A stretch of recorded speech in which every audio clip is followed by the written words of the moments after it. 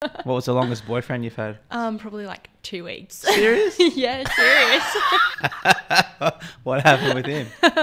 I broke his heart. I think you'd be a bit of a heartbreaker. Oh. I just did a little warm up and I asked you your surname, but can you pronounce it for me again? Retschlag. Retschlag. And where does Retschlag originate from? It's very German. Yeah, that's really all I know. Okay. Your parents' background? Are they always from Australia? They're locals. They were born and raised in Nanango. Uh-huh. Yeah. So you were born and raised? Yeah, I'm a local girl. Nice. And you're in Wondai now. You've always been in Wondai? My parents used to own Tingura feedlot, located in Rurulan there. So I was raised there for 15 years of my life, and then we moved over to Wondai about 7 years ago. Got it. Always been in Wondai. So you finished school, and what was school like for you? Enjoy school? I loved primary school. Yeah. I went to Rurulan State School, so there was only about 50 kids there. So very, very small school. And then I moved to Kingaroy High School. That was a little bit challenging going from such a small school to then school, a bigger school, yep. And then from there I went to uni. Uh-huh. So good marks at school then? Probably not the best, but yeah, uni was definitely more my forte than school. I found school too structured. Got it. But tell us about your degree, what you got into. So I did my Bachelor of General Science up at James Cook University. I really couldn't pick a major because I didn't know what I wanted to specialise in. So yeah, I just did my General Science. I did a range of subjects from hydrology, geology, through to animal behaviour, and yeah, pretty much you name it, I did it. Wow. Was there anything at school that you sort of said, yeah, this is the road I want to go down? Or when did you first say, this is what I want to do? I suppose I always had an interest in science, right through school, and I just liked, I suppose, the difference that came out of it. Like, it had almost a set answer, but at the same time, it was very different from everything else. I'm definitely no good at English, so I knew that was definitely out. Maths was okay, and yeah, I suppose science was it. I liked, just the difference that it gave. Okay. You went to JCU? That's correct. Whereabouts is that for some of our listeners? Up in Townsville. Uh-huh. So, bit of a change from Little Wondai? Definitely. A lot warmer. Yeah? Yeah. What, besides the weather, what were some of the other cultural changes? I suppose Wondai is a very small country town, so going to, I suppose, a bigger city. So they actually had an airport and big fancy shopping centres and stuff like that. Probably not as big as Brisbane. Yeah. I find Brisbane very hectic, where Townsville's, a little bit calmer, and I really enjoyed it up there. Okay. So finish your degree, and was it everything you thought it would be? Doing that degree? I suppose being the first one from my family to go to uni, it was very different. Like, we didn't know what to expect, and going so far away from home was a little bit of a challenge at times. Mum definitely got lots of phone calls. But yeah, I really... From you? Yeah, from me. Saying what? Saying I wanted to come home. I hate it up here. And then... I need a hug. Oh, the next week I was like, nah, it's all right. I like it again. Stop ringing me, Mum. God. Yeah, exactly. So... finished uni. Now, you got work back in Kingaroy? Yeah, just at Memorandee. Okay. And did that sort of happen before you graduated, or did you graduate, come back home and then go, right, now what? Yeah, exactly. I graduated, came home, and I was like, now what? What am I going to do with my life? Okay. And what sort of ideas did you have in your head? I was willing to do anything. I suppose employment at the moment is very difficult to find. So I'd been applying for jobs left, right and centre. One was down in Antarctica. Wow. Yeah. What was that doing? Working as a scientist down there. Oh, you should have taken that. I know, but they never got back to me. Yeah, okay. But no, Mum goes, you hate the cold, Courtney. Why would you want to go to Antarctica? Yeah. But yeah, it was a job, and I was willing to, pretty much do anything. Okay. But now you did get a job that you like here locally. How did that come about? Actually, I was out at the Watermelon Festival and another girl I know, she just said, oh, did you know that Alkaloids was looking for stuff? And I said, no, not really. So, yeah, that's sort of how that all came about. Uh-huh. They had a position there. Yeah. Nice. And how long have you been there now? 4 months. Oh, so you're just fresh. Yeah. Oh, good. And it's you're still enjoying it? Still learning lots? Yeah, absolutely. It's funny, like when I was up at uni, I told Mum I am never going to work in a lab. I absolutely hate doing like my chemistry pracs in labs, but here we are. And you're doing it.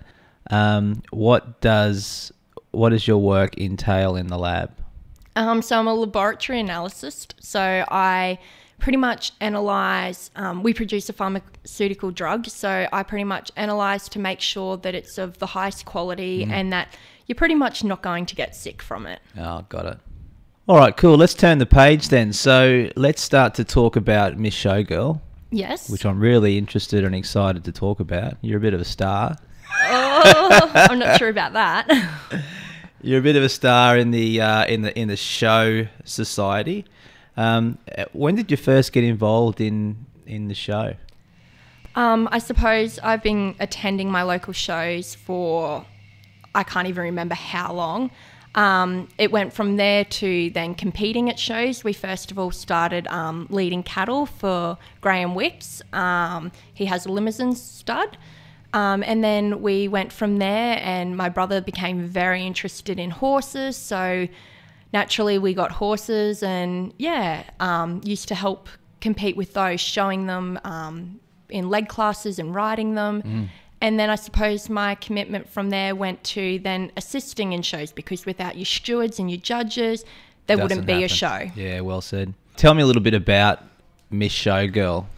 So the Miss Showgirl competition has been running for 35 years now. I suppose it started back in 1983, so the first one was Esther Smith. You sound like you're going straight into judging. My judging, yeah. Trying to remember all the facts and figures. Right. Yeah, so for me, my Miss Showgirl interest started quite a number of years ago when my mum told me that she was Nanango's Miss Showgirl, and many people that I know have entered into the contest. So it's aimed at those aged 18 to 28, young females that are unmarried and haven't had a child. Haven't had kids. Yeah. Yep. For those that have, and for the men, there's actually the Royal Ambassador, so they're entitled to enter into that contest. But yeah, I was asked by the Secretary of the Kingaroy Show Society if I was willing to enter into this year's contest, and I accepted the challenge, and here we are. Now, I don't want to embarrass you, but you're an attractive young lady, but I get that it's not necessarily about how attractive you are like some other showgirl type things might be. Oh, absolutely. That's probably the main thing that people think of when they think Miss Showgirl, is that you've got to be attractive and you've got to be a certain body type and all the rest of it that comes along with young girls' insecurities, I suppose. But it's definitely not that. It's more based on your knowledge and your involvement in your local show society and how involved you could then become in the Queensland show movement. So what exactly at the moment is your title? So I was lucky enough to win the Kingaroy Miss Showgirl title. Then I went on to our sub-chamber judging and competed against those other girls from their shows, and was lucky enough to win South Burnett Miss Showgirl. Okay, and in the South Burnett, there's how many shows? So there's 7 shows in the South Burnett. Not all had a Miss Showgirl, so I suppose I'm really trying to get those from the Gomerri and Blackbutt area to become more involved, because they haven't had a Miss Showgirl for a number of years. Okay. So it'd be great to see girls from that area become more involved, which would be fantastic. Maybe I should shave the legs and cut off your hair or grow long hair or something. That's right. There's seven shows in the sub-chamber, being the South Burnett. Yes, that's correct. And you have won the title of South Burnett Miss Showgirl. Yes. Got it. Now the next step is to go to the Brisbane Ekka. Yes. So the Queensland show. Yep, that's correct. And tell me what the date of that It's coming up, right? It's coming up very quickly. So pretty much a week from now, I will be down in Brisbane. Wow. Probably all getting ready to head to the Queensland Country Life. And then how many other girls will be competing at the ECA? So there'll be 11 of us down in Brisbane competing for the title of the Queensland Country Life Miss Showgirl. Yeah, it's going to be 11 from all over Queensland. From all over Queensland. Do you know some of the other girls that are competing? No, which is very nerve-wracking. I know some of the other girls have sort of met each other along the way. One of the girls said that her mum actually works with one of the other Miss Showgirls, so they have a link there. But I suppose, yeah, you just take everything as it comes. Exactly, yeah, good philosophy. Is there a bit of a assessment, like what makes you a good showgirl versus the other girls that you would have come up against? Is there a criteria, is what I'm asking? There is a criteria, and if you need to know any information about how to become involved in your Miss Showgirl competition, definitely jump on the QCAS website. They have a lot of information of exactly what you need to do and I suppose the age limits and all the rest of it. But I suppose for myself, I have been involved in our local shows, not heavily, but for quite a number of years now, doing different things. So I tend to steward a lot over at the Nanango show in the horse area. What does that entail? It just entails getting those competitors ready and making the judges' day as smooth as possible, especially because a lot of judges travel. So they want to get in, get their job done, make sure that it's fair in their judging, and then they want to obviously get on the road so that they can get home. Sure. I sound like I need you in my personal life. Just organizer. Yeah. Okay. So it's nothing about, or is it anything about how well you answer their questions or how well you present, or? I suppose when you get down to the ECA, it's going to be hard for them to know exactly your involvement in the show society because there's 128 shows in Queensland. Yeah. So they're not going to know what show you're involved in and what you've done, and they're not going to know me personally. That's right. So I suppose all I can do is answer my questions to the best of my ability when I get down there and just tell them a little bit about myself. There's no point going down to ECA and being someone that you're not. And I think these judges would probably have seen it all before too, right? Oh, absolutely. They're going to see through it. Well, what I get about this, Courtney, is it's not some of the horror stories you hear about different shows and pageants and stuff like that. It sounds very real and genuine. Oh, it's definitely not a beauty pageant. It's definitely about your knowledge and your involvement in the shows. And 128 shows in Queensland. Yeah, that fluctuates from year to year, just depending on whether each show can run, I suppose, especially when you go out west. They have a lot of hardship times, so where they go through drought and stuff like that and are not always able to have a show. Got it. Yeah, 128. Wow. And you were telling me earlier that if you are successful and you do win at the Queensland Country Life Miss Showgirl, am I saying that right? Yes, that's correct. I've been practicing all night. If you are successful, then what are your obligations? So if you're successful down at ECA and you win the Queensland Country Life Miss Showgirl title, you are then, well, you hold that title for 12 months and you're asked to just as many shows as possible and try and get youth involved in their local shows and, just be an influential role model. Got it. All right, putting you on the spot now. Pretend I'm one of the judges. Yes. This has just made me very nervous. We didn't plan this one.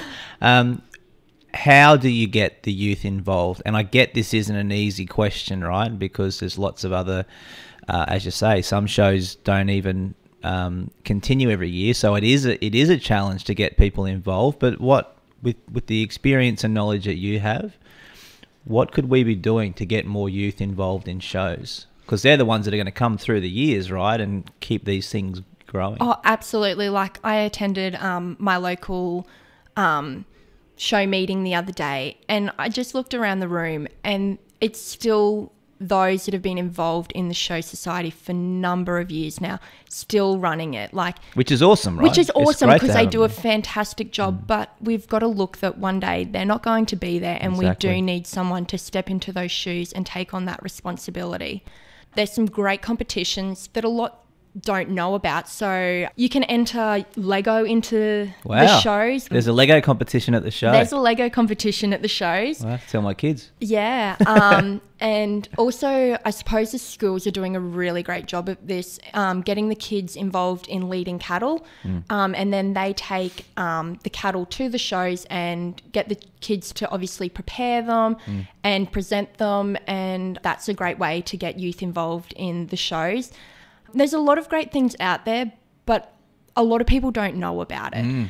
Is that a fair statement, Courtney? Do you think, is there not enough stuff for the kids? Because it seems to be a common thing, and I grew up on the Sunshine Coast, and it's definitely an issue there, is you've got stuff for the grown-ups, let's say. Yes. Your husband and wife, and you've got stuff for the little kids a lot of the time. But there's not something necessarily for that early teenage age group, I suppose, unless they've got money to go to the movies or do this or that. Yeah. So they're kind of left not doing too much. So when there's a thing like this show, which is a pretty big event, do they kind of get a little bit left out? I think they do get a little bit left out in that, they don't attend their local show, because this sounds horrible, but the local shows are becoming quite expensive. So personally, I feel as though the prices should be a more reasonable price so that more can come through the gate and enjoy the show. This is probably not going to be taken very well, my suggestion, but... We can edit it out. We can edit it out, definitely. But I suppose a big draw card at a lot of shows is the local rodeo.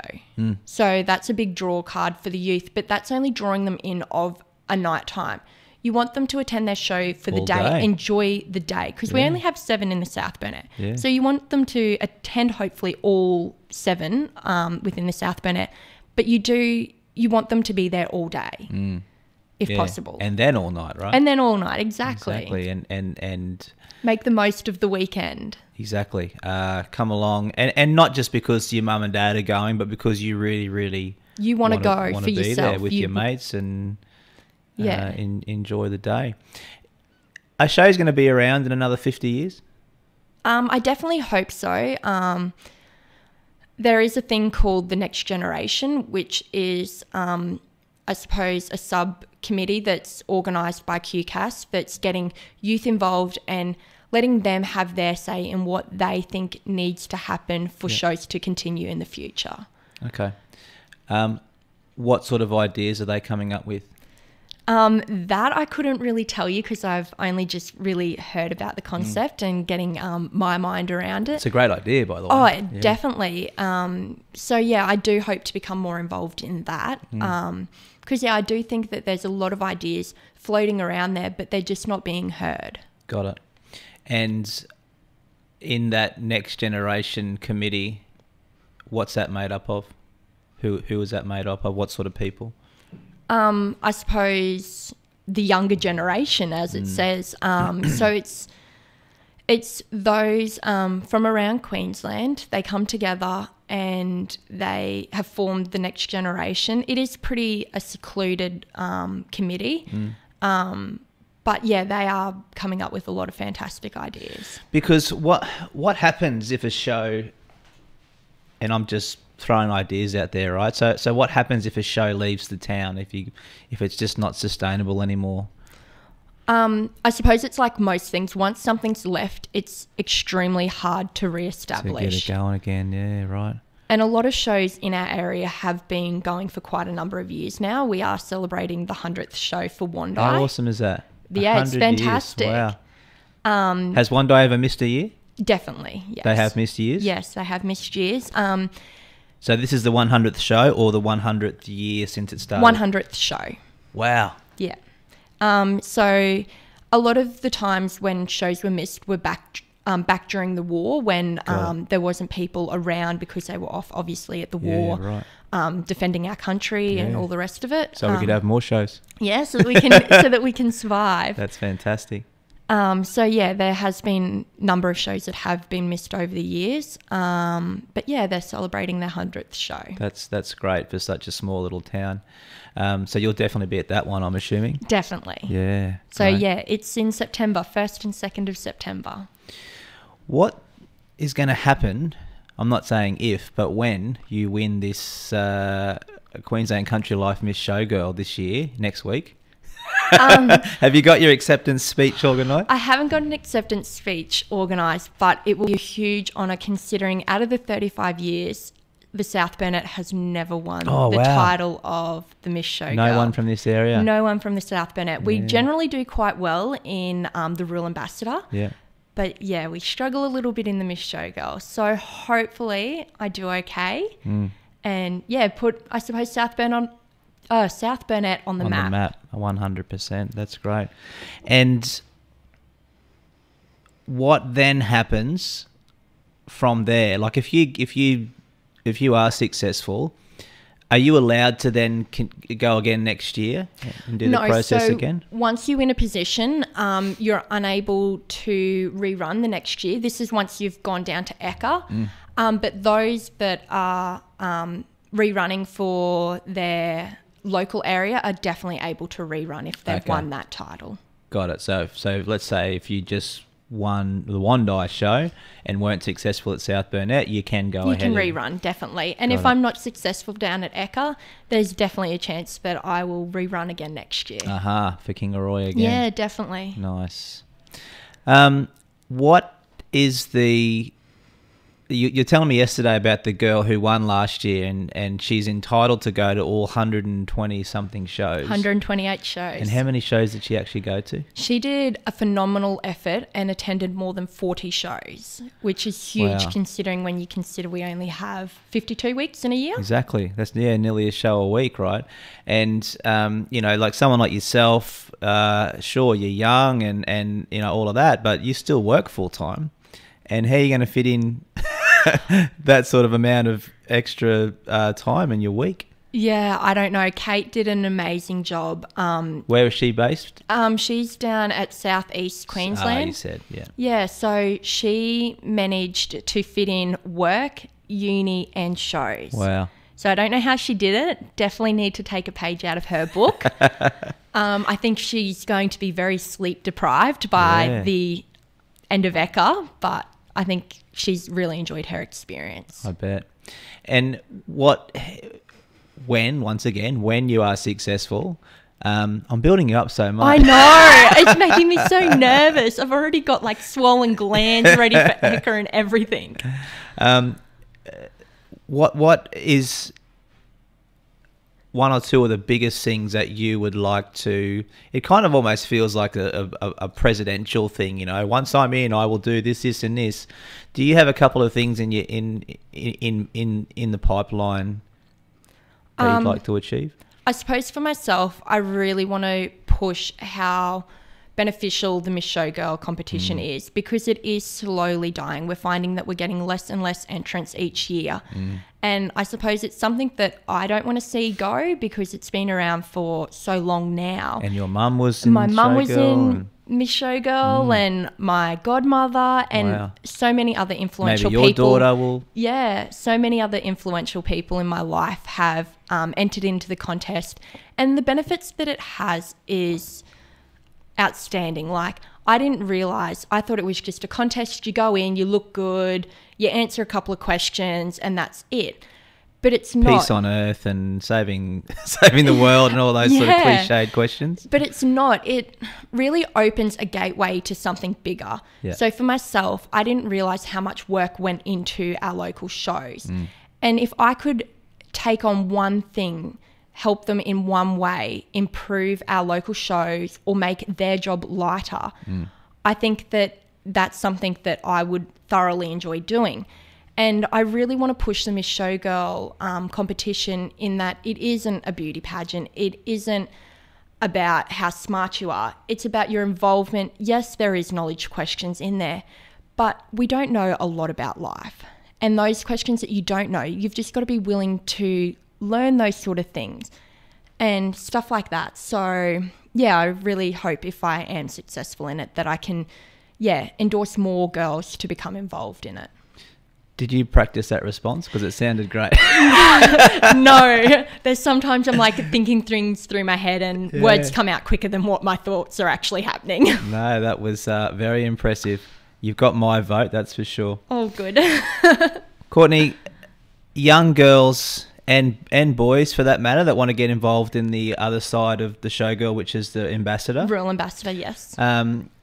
For some of the young people that might be interested in getting involved in the showgirl journey that you are successfully going on at the moment, what would be the first couple of steps and what would be your advice to them? So my advice is be yourself. There's no point being someone that you're not or trying to be someone that you're not, because you are perfect as who you are. My second advice would be to jump onto the QCAS website, so or the Queensland show website. They have a lot of great information about exactly what is entailed in this journey. And then thirdly, contact your local show society. So if you call your local secretary, they would definitely be able to put you on the right path to then, enter this journey too. And away you go. Yep. Have you got a dress picked out? Is it a dress type of thing, or is it jeans and a shirt? Or I wish it was jeans and a shirt. No, so it is a little bit more formal once you get down to Eka. Yep. So I have a number of outfits ready for Eka. I'm wearing a lot of little business suits, I suppose you could say. So a lot of girls don't realise, but stockings are a must for Miss Showgirl. It's something that has, been passed down. So they Is that just part of the dress code or the weather? Or I suppose it's an unspoken rule. So it's not something that's formally written, but it's an unspoken rule.